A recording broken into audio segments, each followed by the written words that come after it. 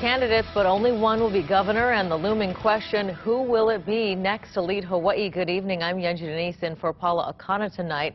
All four were together today for the first time. KITV4's Brenton Awa was there, and he joins us now live. Brenton. Yenji, the four candidates tried to distance themselves from each other in a forum at UH West Oahu. Now, like you said, this marks the first time that all of them have gotten together for this type of event. Today's questions range from creating jobs to education, even same-sex marriage. One of these men on stage will be the next to govern Hawaii, each trying to rise above the rest.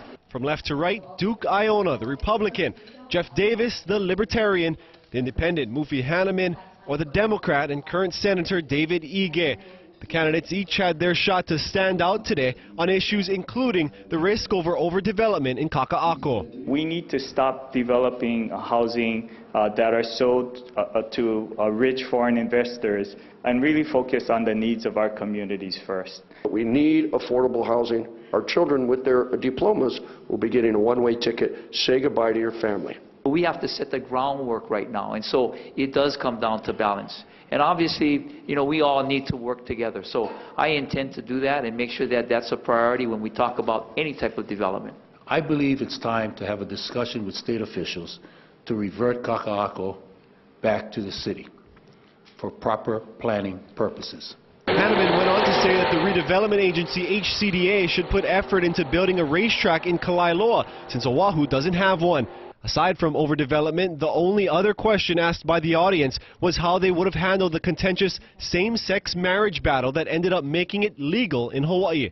Something that personally I believe we should all take one step forward and give up a little bit of our positions on that. I did support Senate Bill 1.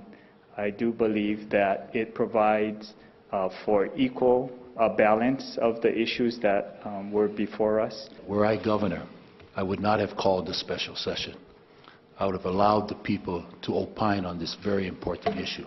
If I was asked whether or not I'm making it a priority in regards to being governor and I'm going to come in and propose legislation that will overturn that law that was just passed, the answer is no.